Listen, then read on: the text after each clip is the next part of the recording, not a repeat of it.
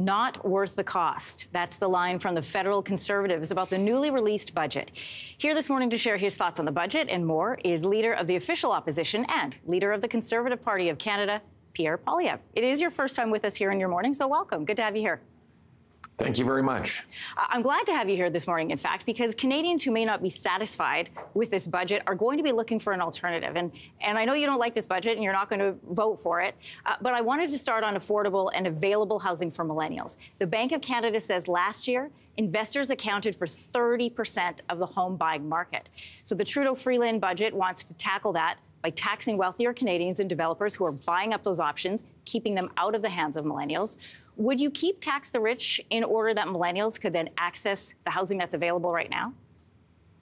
Just a quick correction. There is no tax the rich in this budget. That's just slogans and distractions. What the budget will ultimately do is make working class and the working poor pay even more. After 9 years of Trudeau promising that he would so-called tax the rich are doing better than ever by his own admission. And there is no more middle class. So the middle class has turned into the working poor. He's doubled your rent. He's doubled your mortgage payment. He's doubled the needed down payment for an average home. And he's given Canada the worst housing inflation in the G7. So this is a made in Canada problem made by Justin Trudeau. The common sense solution I have to build the homes is to require municipalities to permit 15% more home building by freeing up land, speeding up permits, and including high-density sky rises around every transit station. I will also sell off 6,000 federal buildings and thousands of acres of federal land to build. And I'll get rid of the carbon tax to lower the cost of transporting building materials. All of these things will build the homes, and we'll have affordable housing like we did when I was housing minister 9 years ago, when the average rent, if you can believe it, was actually only $970. $970. And the average mortgage payment was about $1,400 for the average brand new home. Yeah. So that's the common sense result that I delivered as minister of housing 9 years ago, and that we'll bring home when I'm prime minister. That's about new housing, but what I was asking about is available housing right now. Millennials are saying, I can see it, it's there. There are Canadians, and that gap is getting bigger. There are a sector of Canadians who can afford to buy more than one house and then rent it out to people. And millennials are saying those are the people, that 30% is accessing the housing that I need. So if you're not going to put a tax on wealthier Canadians, then what would you do so that they can access available housing? So there is no available housing. That's the problem. We have the fewest homes per capita of any country in the G7, even though we have by far the most land, the most lumber, and spend the largest share of our economy on home building. There is a shortage of rental housing, so we can crack down on those people who buy or build rental housing if you want, but there's already a shortage in that area. And that's one of the reasons why the rent has doubled under 8 years of Justin Trudeau. And then there's also a shortage of housing to buy. So what we need is more homes. And the only way to do that is to get the bureaucracy out of the way. We have the second slowest building permits of any country in the OECD. In Toronto, government delays, permitting charges, fees, adds $350,000 to the cost of every newly built home. In Vancouver, it's $1.2 million per home. Yeah. The only way to fix that is to get the local governments to speed up, lower the cost, and free up land to build. And that's why I'm going to tie the federal infrastructure dollars that I give municipalities to the number of homes they allow to be built. We pay realtors for the number of homes they sell, builders for the number they build. I want to pay municipalities their federal sums based on the number of homes they permit to be built. That's how we're going to bring homes that young people can afford, like they could afford 9 years ago when I was housing minister. Listen, I remember those days too. I want to pull back a little bit wider. You have called this budget an orgy of overspending. It's a reminder of what's in there right now. There's $8.5 billion for housing, $8.1 billion for defense, $6.1 for the Canada Disability Benefit. There's also $1 billion to expand for childcare plus healthcare. So if that is overspending, if that's too much, how then would you spend Canadians' money to fix these problems? Where would Pierre Poilievre put Canadian dollars? And if that's too much, then what is the right amount? First point I would make is just because something's more expensive doesn't mean it's better. So we all agree that, for example, food is a good thing. But if I came back home from the grocery store and had spent $1,000 and I had only a few bags of groceries, and I said, my wife would not pat me on the back because our budget was really expensive. I'd be sleeping in the doghouse.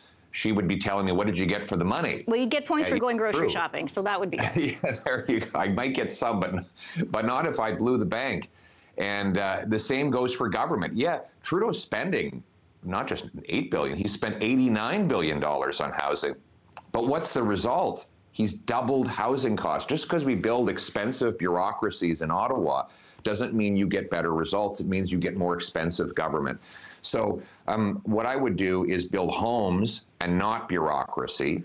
We're going to bring in a common sense dollar for dollar law that will run the government's finances the way single moms and small businesses run their finances. That is to say, we have to find $1 of savings for every new dollar of spending. That will require ministers and top bureaucrats find and weed out the waste so that we get more value for our money. A more affordable government will mean lower taxes, interest rates, and inflation for Canadians. Okay, you brought up food, so I want to bring this up as well. Annual Canada Food Price Report projects the average family is going to spend about $16,000 on groceries a year.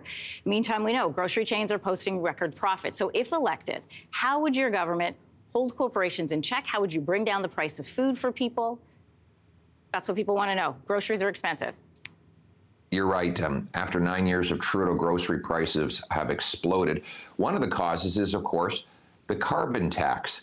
The carbon tax on the farmers who produce the food and the truckers who ship the food is a tax on all who buy the food. Common sense conservatives will axe the carbon tax to bring down the cost of food. We'll reduce the red tape costs for our farmers, and we'll push for more competition in our in the grocery sector. That's how we're going to bring home affordable food because, before Justin Trudeau, we didn't have 2 million people lined up at food banks. We didn't have 8,000 people signing up to a Facebook group called the Dumpster Diving Network to share tips on eating out of a garbage can. These are all things that have happened since Jagmeet Singh and Justin Trudeau teamed up in a costly coalition that taxes your food, takes your money, punishes your work, and doubles your housing costs. I want to turn to leadership for just a moment in our last question. Viewers would have seen you recently talking about the late Prime Minister Brian Mulroney. Years ago on our program, we sat down, we had a conversation about the importance of leadership, about diversity, inclusion, and immigration. I'm going to play you what he had to say and then get your response out of it. So we should be welcoming to all immigrants and make life easy for them when they get here, so that they become the tremendous contributors that they are. Anybody who forgets that is not going to be Prime Minister of Canada. This country will not accept someone as its leader who doesn't articulate that kind of a view. So my question to you then is, do you agree? Will you continue to be a champion for diversity and inclusion, not just with the Conservative Party, with Canada as a whole? Well, I'm not a big believer in labels. I'm a big believer in results. And what we see right now after 9 years of Trudeau is that immigrant refugees are sleeping under bridges, on street corners. We just found out 26 students from abroad were crammed into one basement in a Brampton home. 26 in one basement. This is the horror that Trudeau has brought to our immigration system. My common sense plan will get Canada back to having the most successful immigration system in the world, as it did under Mulroney and under Chrétien, Martin, and Harper. And that will include, for example, bringing in a Blue Seal national professional standard that get the provinces to sign on to, so that an immigrant doctor or nurse can take a test, prove they're qualified, and get to work as a doctor or a nurse and serve our healthcare system. We have 20,000 immigrant doctors, 32,000 immigrant nurses, all banned from working in our hospital system because they can't get a license. This will do in the professions what we've already done in the trades, have a national standard to get people licensed and get those wait times down in our medical system. Speaking of time, that is all the time that we have for today. Mr. Poilievre, thanks for coming on this morning. Great to have you on the show. Thank you very much for having me.